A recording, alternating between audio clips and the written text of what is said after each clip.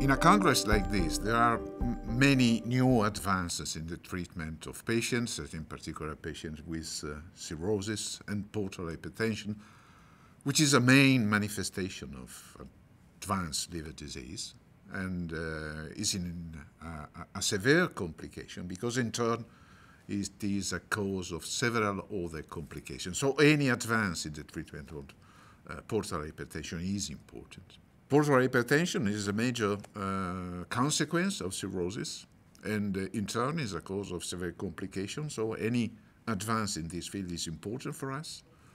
And I think that major contribution were the demonstration that non-selective beta blockers, which is a class of drugs we know is able to reduce portal pressure, and the investigators show that beta blockers are able to improve intestinal permeability, namely reduce intestinal permeability, and this led to a reduction in the systemic levels of cytokines, and which is more important, this had a clinically relevant counterpart.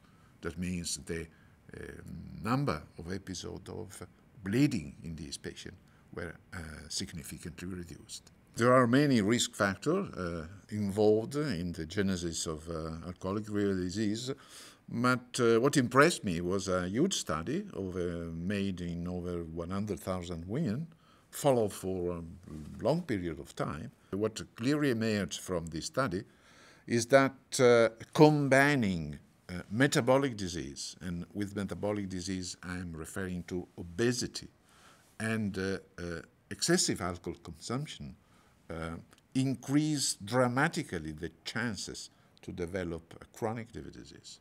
And if you are obese and drink an excessive amount of alcohol, the chances to get a chronic liver disease are 7. So, I mean, this combination is a deadly combination. Alcoholic liver disease can be reversible in the initial stages. Certainly it is reversible. Even when the chronic liver disease due to alcohol has reached the stage of cirrhosis, the initial cirrhosis, there is proof that it is reversible. Of course, there is a stage beyond which reversibility is not anymore possible. So it is of paramount importance to stop drinking before reaching this boundary. I think the major challenges is to find out a drug or a combination of drug which is able to get rid of hepatitis C virus infection in patients with cirrhosis.